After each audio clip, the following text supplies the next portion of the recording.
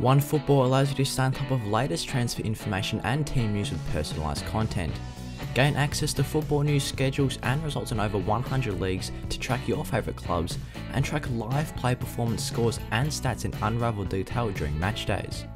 Also gain a front row seat to matchday action and videos from your favourite teams, so access everything football by downloading the OneFootball app now for free on the App Store or Google Play.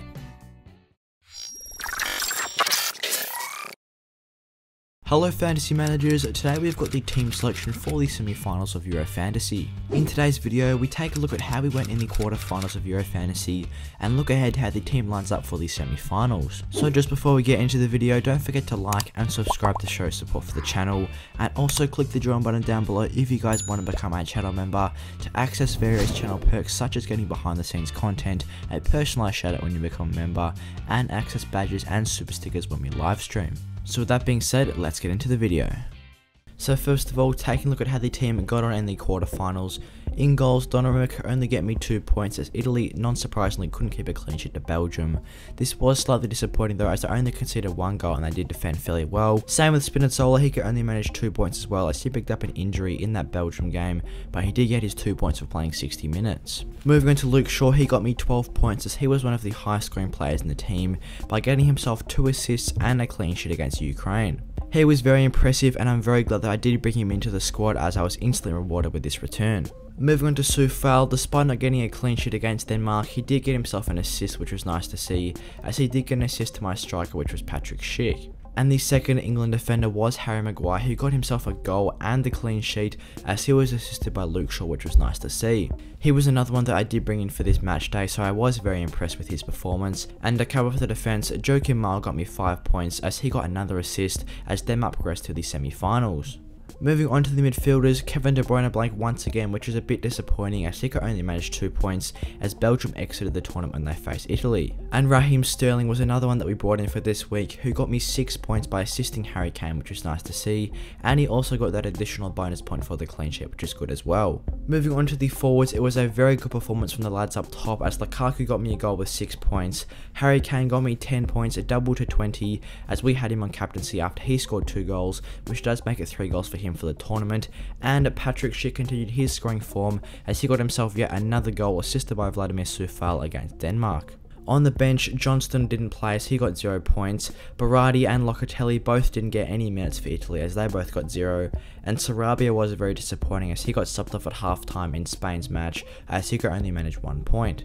So this meant that for the quarterfinals in Euro Fantasy, we scored a very impressive 77 points, which was very nice to see, as now our total points are sitting at 272. So now out of 3.8 million players in the world, we are positioned around the 120k mark, as we are making a late push for the top 100k coming into the back end of the tournament. And just having a look at the chip status, we did use our limitless token in matchday 2 and our wildcard token in matchday 3, so that does mean that we have 0 chips left.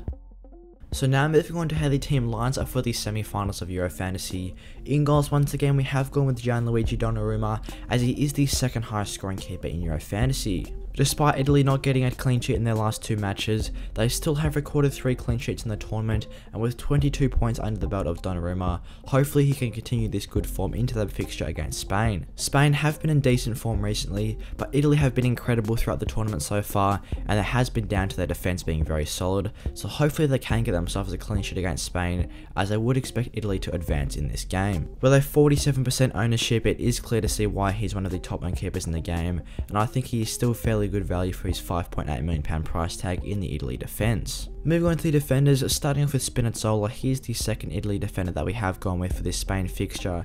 He is coming in at £5.6 million with a 30% ownership and has recorded a very impressive 22 points so far throughout the tournament. This does make him the 6th highest scoring defender in the game, and I am hoping that Italy can get their 4th clean sheet of the tournament against Spain. Throughout the tournament so far, Spinazzola has got himself 2 clean sheets and 2 assists, so hopefully if he can get to the pitch in the Spain fixture, he should be a very good option. It is a big if because he is currently injured as he did pick up a knock in that Belgium game, but I am hoping he can return to full fitness for this Spain fixture. Moving on to John Stones, he is one that has been so consistent throughout the tournament as he has recorded 30 points, picking up 6 points in each of his 5 matches. Coming in at £5.8 million with a very high 31% ownership, it is clear to see why he is such a good option to have for the semi-finals, as England face a Denmark side which you would expect them to get another clean sheet in. Obviously, England's defensive solidarity has been the highlight of their tournament, and John Stones is getting very good consistent minutes, so for that reason he's in the team. And to cap off the defence, we have gone with 𝙁𝙖𝙤𝙤𝙤𝙗𝙠,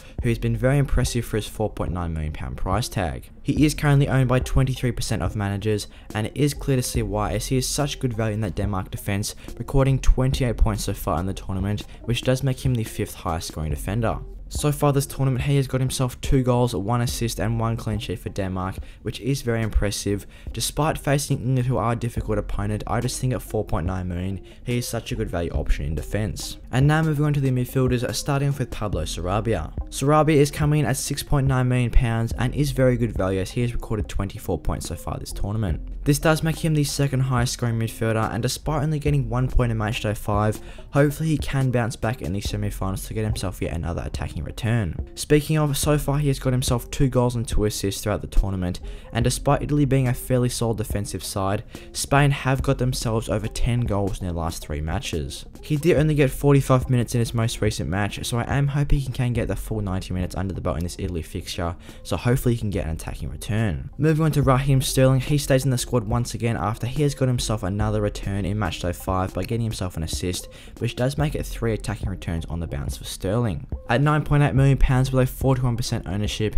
he does seem to be an absolute necessity in that middle of the park, as he is the top scoring midfielder in Euro Fantasy. Once again, I would expect England to dominate Denmark, and they should score a fair few goals, which hopefully would mean Sterling getting on the score sheet. Moving on to Lorenzo Insigne, he is coming in at £8.6 million with a 30% ownership. Insigne is coming off a goal in his most recent game, as he scored a very nice finish into the top right corner against Belgium in his most recent match, so I am hoping he can continue his very good form against Spain, which I hopefully would expect Italy to advance in. And to cap off the midfielder is Ferran Torres. He is coming in at £8.2 million with a 20% ownership, and has recorded 22 points so far this tournament, which does make him the equal 3rd highest scoring midfielder, tied with Insigne. And Ferran Torres got himself 90 minutes in his most recent match, which does hold me with a bit of confidence that he can get 90 minutes once again against Italy. And now moving on to the 2 forwards up top, starting off with Ciro Immobile. Immobile is coming in at £10.2 million with 20 points under the belt so far, making him the 2nd highest scoring forward. Despite not getting himself a goal in his most recent 3 matches, he has been looking very threatening for Italy, getting into some very nice attacking positions, so for that reason he goes into the squad once again. And his strike partner for these semi-finals will be Alvaro Morata, who has recorded himself 15 points so far, making him the 5th highest scoring forward.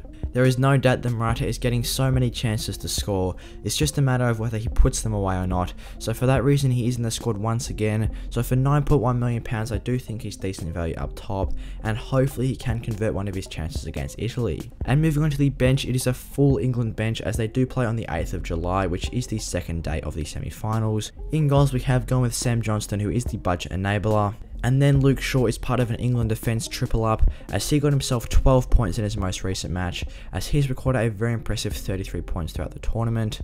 And moving on to Harry Maguire, he is also coming off 12 points in his most recent game, recording 23 points so far as well. And to cap off the 5th England player in the squad, it is Harry Kane, who has been very impressive recently, getting himself 16 points in his last 2 matches, recording 3 goals over this period. I just think England should dominate Denmark, and that's why we have gone with a double up on the England attack and a triple up on the England defence, as I am expecting to get a clean sheet and score a fair few goals against Denmark. So that's what we've got for today for the team selection of the semi-finals for Euro Fantasy. I hope you guys enjoyed the video. If you did, give it a like and subscribe to show support for the channel. And once again, click the join button down below if you guys want to become a channel member to access various channel perks such as behind the scenes content and badges. And with that being said, I'll see you guys in the next one.